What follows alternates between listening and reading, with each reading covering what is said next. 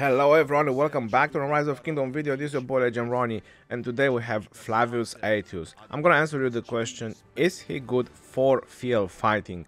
I had this question quite a couple of times and we're gonna explore his best talents and his best pairings, if he's going to be good for field fighting or his pairings for Garrison. First thing first, some of you might be new to the channel, so I want to give you some advices regarding commanders in general to know approximately the stars that you need and the sculptures that you need to max commanders. It's also very important to know that talents only work from the primary commander, equipment only work from the primary commander. Now going further about Flavius Aetius being used for field fighting, is he good for that role? The answer is yes. Any commander for that matter in Rise of Kingdoms, they're also good for field fighting. But the question is, are they the best to use? Are they really exceptional for field fighting, or there is much better commanders to use for that role? Well, the answer is there are much better commanders to use for that role. But I have read Flavius Aetius' skills and I have read them in details, and obviously I'm going to explain a little bit in this video about that. And I found him to be pretty interesting commander to be used for field fighting. From my perspective and from my point of view, when I'm field fighting, I like to bring a lot of AoE marches. Right, I explained this in some of my other videos. When you go in the murder ball, not just yourself with your marches, you go with your allies, with your members, there is quite a lot of AoE there. So the more AoE you have, the better it is for your teammates because you're also helping them. While just doing single target damage is a little bit individual. When commanders like the new CP Africanus that hits up to 3 targets and also cause some health reduction, it's helping everybody in the murder ball, or at least anybody who is hitting those 3 marchers that you're also AoE. So this kinda brings a lot of universal utilities, for example for CP Africanus, and Flavius Aetius is kind of an individual march, something similar to Pakal and Harald. Even though Pakal and Harald is very well known, is very commonly used in the game, they are a very individual march, similar to Attila Takeda, because Pakal and Harald, they do individual damage, they do single target damage. Harald, in order to activate his AoE, he needs to be surrounded, so you need to wait until you get attacked, which, if you want to ask me, kind of sucks a little bit to wait to get attacked. While many other commanders into the game, they just do AoE with the primary skill without waiting to be attacked. Let's go and let's see a little bit about Flavius Aetius' skills, and let's see what exactly will be used if you want to put this commander on the field. Primary skill is very strong, 2300 damage factor, that is huge. And then when the target is less than 50%, when you're swarming a target, it will eventually go under 50%, you will do additional damage factor. So that can definitely be some very interesting high nuking power that you can do on a single target. His second skill, it gives attack, defense and health. But it's mentioning over here that when troops are garrisoned, increase units defense and health. So this only works when this commander is garrisoning your city, garrisoning a flag, garrisoning a pass, a fortress, something that has to do with garrison, Ark of Osiris, etc. On the field, if you want to use him on the field, you only benefit from 15% attack, which everybody knows that attack is not the best stat for infantry. It's something I wouldn't advise to boost on infantry. In rare situation, because there's only legendary weapons that give attack, well, that's kind of the only boost that I would give to infantry. If you really want a short explanation why I think the attack is not the best, you can look at Pakal and Harald and you can do the math, like how much attack they are providing together, Pakal with Harald, even when rallying, and then ask yourself, why are they doing so bad when rallying? Like even a Jadwiga and YSS beats them in a one-on-one garrison, or if you're lucky enough, you might just get even trades with a Pakal and Harald versus Cavs with all that attack, right? So that's kind of the theory behind it, just the short version of it. Going on to the third skill, and this is where I found this to be very, very interesting. Counterattack damage bonus 20%, and then there is a dot, which means that this 20% counterattack should work at any times. Going on to his fourth skill, increase all damage dealt by 10%. When launching a normal attack against a target inflicted with additional damage effect, there is a 100% chance if the skill is maxed to silence the target for 2 seconds, and this can apply every 7 seconds. This is dependent by the primary skill. So which is the only two things that you don't have for Flavius Aetius on field fighting. The infantry defense and health, which honestly is probably one of the most important stats for infantry. You have only the infantry attack. And on the third one, you cannot apply stacks, so the infantry can do more damage on the target. But, there is a but, we have his expertise, which decreases all damage taken by 10%. So this is really great for field fighting. This is the third strong thing that Flavius Aetius has for field fighting when it comes to infantry. The number one was the counterattack. The number two was the 10% all damage bonus, which by the way, all damage is skill damage, normal attack, and counterattack. And as an addition, when using an ability skill, there is a 30% chance of inflicting 2 stacks of debuff. And this effect can trigger once every 10 seconds. Now, unfortunately, it's going to be very hard to get those debuffs off on a target, especially when you're swarming. But this could help if there is multiple Flavius Aetius swarming a target. So, for example, on a garrison, you're swarming a garrison. You never know, you want to put Flavius Aetius and you want to swarm a garrison.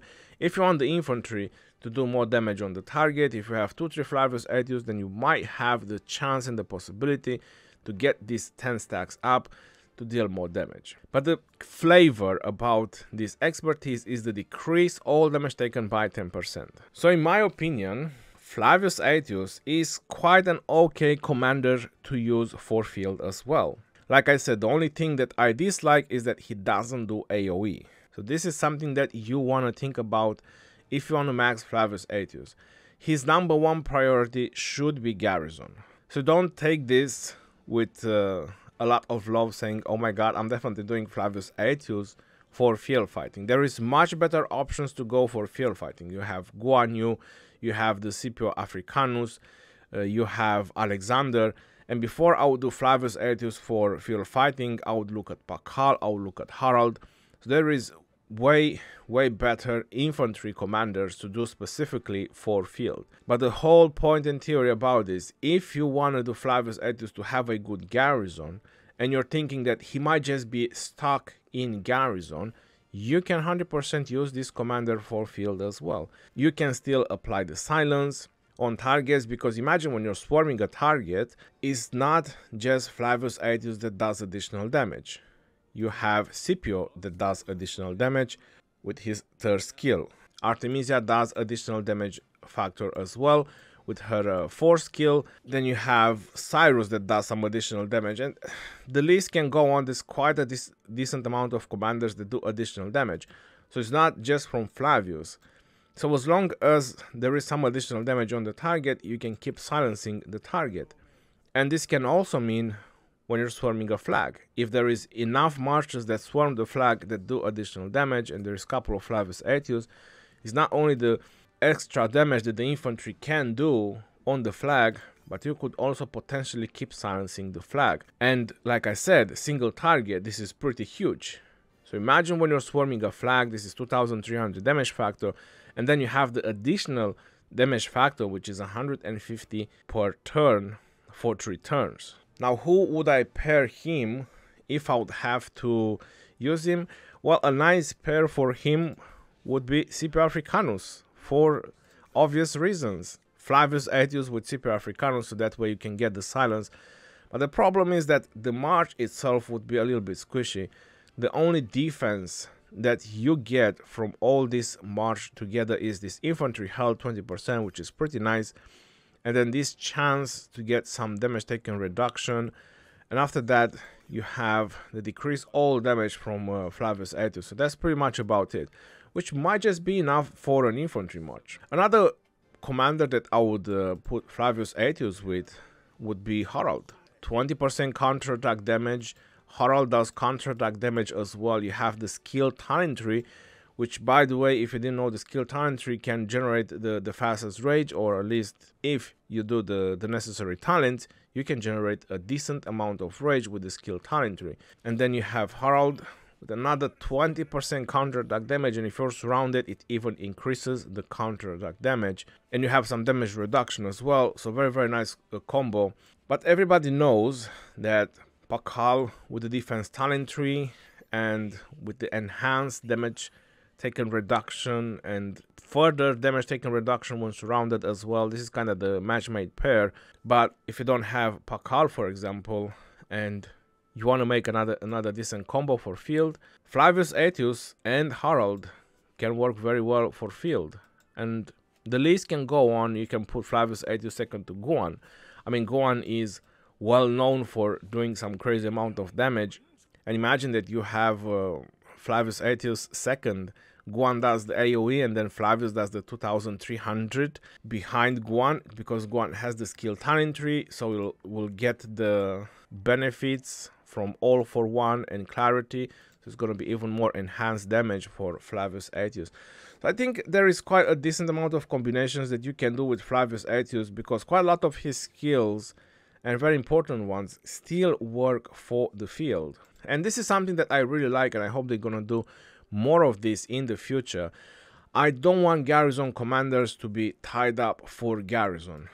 There is a couple of them, for example, that are pretty bad on the field, and a lot of people are probably trying to use them, such as Theodora. Even though when she's expertise is 1700, 5 targets, and it has a circular area, exactly like YSG. But how many Theodora do you see on the field? None. Because her 4th skill, which is probably the most important one, only works in Garrison. And then you have the 2nd skill, when this commander leading the Garrison. So you have 2 skills which are tied up to Garrison. So that's a big no-no for Theo on field fighting. And there is plenty of commanders that have the same issue, same as Y says. He has 2 of his skills while serving the garrisons of stronghold of your own city. And then the 4th skill, when this commander leading the garrison of your own city or a stronghold. So there's quite a decent amount of commanders that are so good in the game, but they are tied up to Garrison. And that was kind of a reason why me personally, I never focused on Garrison commanders. I felt that it's not right to make commanders to be tied up for a specific role, and you use them like a couple of days, probably couple of days in a KVK every 4-5 months. I mean, think about it, because to max legendary you spend 700 sculptures. Another interesting option that could be for Flavius Aetius would be with Pakal. If you really want a single target super tanky combo, you do Pakal and Flavius Aetius. You have to keep in mind 1% more attack and lose 5% defense, and this stack up to 15 times. Yeah, because Harald punishes a lot of people that are hitting him, but that's the problem with Harald. He's keep increasing his defense decrease, his stacks on defense decrease, and that's a big issue. Now if you would do Pakal and Flavius Aetius, there's no defense decrease, but you don't do AoE, because Flavius Aetius is single target, Pakal is single target as well. But there's another thing, there is a lot of all damage taken reduced, and there's a lot of counter attack that both have together, while Pakal doesn't do very high damage single target, but Flavius Aetius does. I wouldn't say that these 2 commanders will work as a rally composition, but just as a field march composition, it will be very interesting. Now let's go a little bit into garrisoning, because if we want to go on pairs, like how many pairs we can do, we can talk about Mehmed, we can talk about Sansu, we can talk about Trajan, we can talk, I mean, the list can go endlessly about how many pairs. I just want to mention among the best pairs that I would probably use for the field. There's also CJ, that you can pair Flavius with CJ if you really want, and the list can go on. But regarding Garrison, because this is what this commander is really good at, right? This is what it excels. I would say that the best match-made pair for Flavius Aetius is Zenobia. It's been a while, and I was expecting this to be introduced at some point, Zenobia being primary and Flavius Aetius being second. If you put Zenobia primary, you can work on the talents pretty well to empower infantry a lot. This is One thing that people don't take in consideration, a lot of people are still saying that YSS is going to be the match-made pair for Flavius. But when you do talents for Zenobia and YSS, you cannot use Hold the Line. When the army led by this commander contains only infantry units, gives the troops a 10% chance to reduce damage taken. Is going to be 20% when it's max for the next 2 seconds after being attacked. I'm underlining after being attacked. So if you're doing mix of troops, Zenobia YSS, you cannot use Hold the Line. And pretty much all the talent trees with Zenobia right now, they don't have Hold the Line. Because if you do Zenobia and Flavius, you can do only infantry. And you don't have AoE, but if people swarm you, the more people swarm you, the more chances you'll get Hold the Line. This is the beauty about this talent when you do only infantry. And that's 20% all damage taken reduced that you'll keep getting all the time. While Flavius Aetius does a lot of counterattack damage, Zenobia has normal attack damage reduction and normal attack damage bonus, which, by the way, normal attack is counterattack as well. So if you pile up the counterattack that they both do together, that's quite a lot. Infantry attack, infantry health, damage to rallied armies is increased, extra health, extra damage. When you get the expertise, there's a lot of health and there's a lot of damage increase. Additional damage factor, which is exactly what Flavius Aetius needs, so you can keep silencing the target. So is it really that easy? It is. Zenobia and Flavius Aetius, it is a match-made pair for garrisoning. So let's say you want to do Flavius Aetius and YSS, like a lot of people said that it might just be the best pair. Because for obvious reasons, people think about the AoE. They think that if the garrison is not doing AoE, it's going to be easy swarmable and everybody will swarm it. People don't take in consideration the amount of counterattack that Zenobia and Flavius will do. Those marches, if anybody will try to swarm, this garrison will melt. They will get punished so hard even if you don't have AoE. And let's say you want to do Flavius Aetius and a YSS in garrison, right? Because you might want to have the AoE, you have the skill talent, you want to do a little bit more damage. You can't use Hold the Line. If you use YSS, this is 20% attack and defense that you really want to have. So you'll have to do a little bit of mix. 2-3% of the garrison will have to be mixed and Hold the Line will not work. That's why they are introducing these pairs. That's why they introduced Amanitor, right? It's a match-made pair for Artemisia. It was a visible match-made pair for Artemisia, because Amanitor just cancels the silence of Artemisia's 4 skill. And you get this 50% damage for 5 seconds. And then Amanitor and Artemisia, they just have a regular skill cycle. Non-interrupted skill cycle. In my opinion, it is exactly like I said in the previous video regarding Flavius Aetius. I think it's super OP. And the game will come to a garrison meta again because of Flavius Aetius. And if you're wondering, can we do his talent trees either for field or for garrison? Well, for field is pretty easy. We got infantry, conquering and skill, but we don't need the conquering. We only need the skill and the infantry. We can do him exactly like Guan Yu. And if you're unhappy with the feral nature, then you can put more talents on march speed. So you can make the march go a little bit faster because Flavius Aetius doesn't have any march speed. So for field, that's one thing you can do. But me personally, I would go for the feral nature. I would rather pop skills faster. Even if sometime will overrage, it's not a waste, but sometime will just help you generate skills faster so you can pop skills. And that will be really good for Flavius Aetius. And if you want to go for garrison, we have Sun Tzu. He's infantry, garrison, and skill. But my recommendation is that Flavius Aetius should be second in command. So going on to his talents, this is some of my old talents that I use with Sun Tzu. Same is for the garrison. I believe that this used to be a city garrison, and this used to be a flag garrison. About 3 years ago, I think I used these talents. But now things are about to change. Right, so this is a Flavius Aetius garrison talent tree, and that is for flags, passes, fortresses, etc., etc. Can possibly be used for your city as well. There's nothing wrong in it. There is one thing that you need to pay attention. There is only 2 talents on Undying Fury. So you can only get 6 rage because that's all the talents that you have. Now, if you're doing Flavius Aetius as a Garrison and you want to use in primary, you'll have to use only infantry because that's why it's hold the line. If you want to try him with YSS, you have to drop hold the line. You have to put a talent, more talent in defense, and then you can go somewhere more and just get stats randomly from the Garrison tree or from the skill tree and just get more stats, spam more stats. But in my opinion, if you do Flavius Aetius primary as a Garrison, you definitely want to put just infantry in there.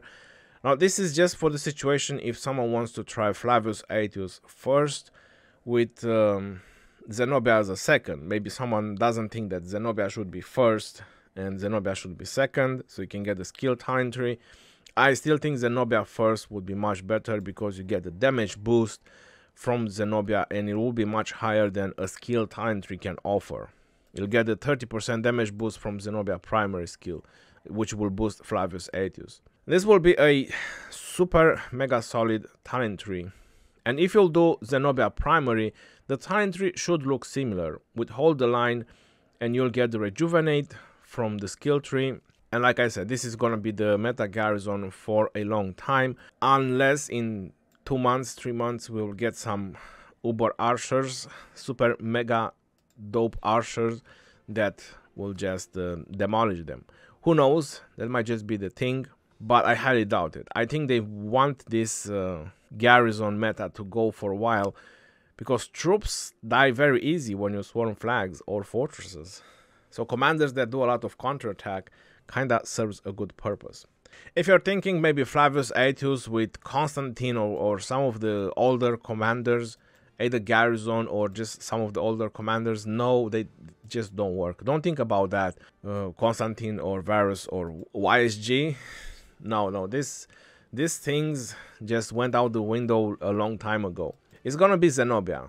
It's gonna be Flavius Aetius with Zenobia, or might be a small chance, but I give it a very small chance that YSS might play some roles because of the boats. Because people might just think that you're gonna kill a lot more troops when you have the AoE boats from YSS, like people reinforcing the rally, joining the rally, exiting the rally, so they can refresh the troops and so on. People might just think that the boats might just serve a better purpose, because if you have Zenobia and Flavius, then people can be all around the flag because you won't do any AoE, right? So people can just sit around the flag, sing Kumbaya. But if they want to swarm, I think you'll punish them heavily. Let me know what you think in the comment section below. This is your boy Garrison signing off. Peace out, y'all, and take care. See you on the next one, and stay safe out there, my friends.